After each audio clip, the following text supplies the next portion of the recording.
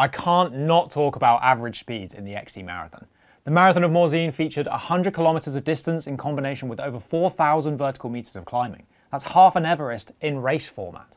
The men's winner 4 hours 50, the women's 6 hours 10. Those are average speeds of 20 kilometers per hour and 16 kilometers per hour respectively, over a race which spans multiple valleys, up and down several mountains of various gradients. Give me 12 hours, a bike and a day off, I'd love to do that ride. But to race it, I would be comically far behind all of the cut-off points.